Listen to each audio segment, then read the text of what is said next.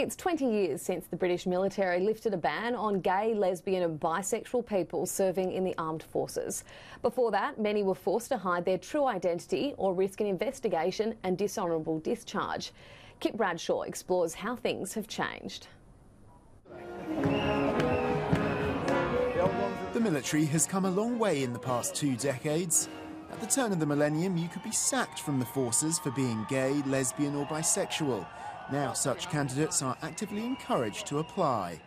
Alistair joined up in the late 90s and was forced to repress his sexuality. The atmosphere in the background, looking back, could have been perceived as quite dark.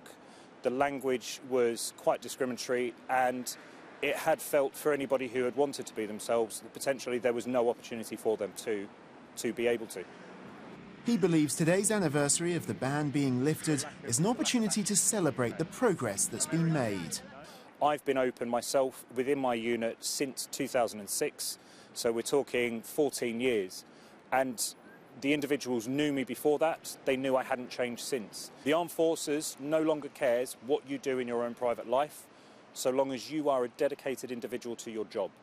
It's not known how many people were affected by the restrictions over the years because many quit or were discharged without the true reason being recorded.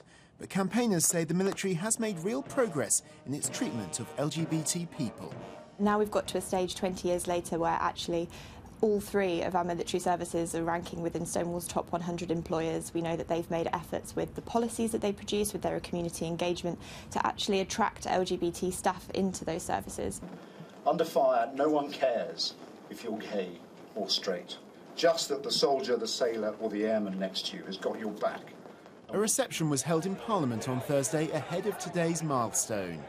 At the event, a government minister publicly apologised for the ban, calling it unacceptable. Military charities say it created years of pain and hurt for many service personnel and their families. The Ministry of Defence hopes its positive work in the years since means the forces are now more inclusive and accepting than ever before. Kit Bradshaw, Sky News.